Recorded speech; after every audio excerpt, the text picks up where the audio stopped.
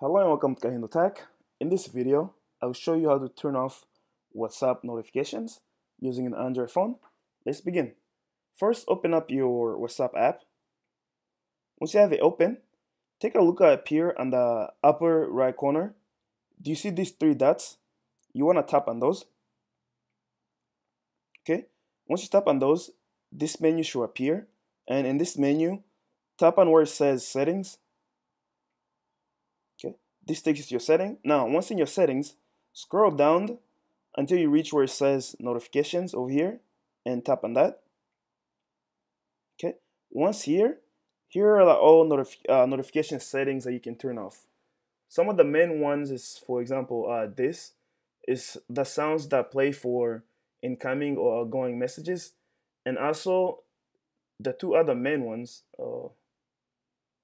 That messes with this one. Stop. Okay. The two other main ones is this one, message notifications.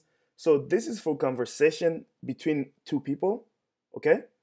But if you scroll down over here, there's another one for group notifications. So basically, you can decide to change the settings for group conversations or group conversations in the bottom here, or single conversations where it's only you and one other person, okay? So pay attention to that. And then if you scroll all the way down, here's like the ringtone where you can change it or just put it silent.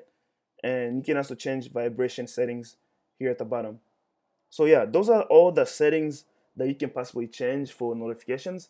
If you have any other questions or comments, please leave them in the comment section below. If you like the video, give it a thumbs up and definitely subscribe to my channel for more videos like this. Thank you for watching.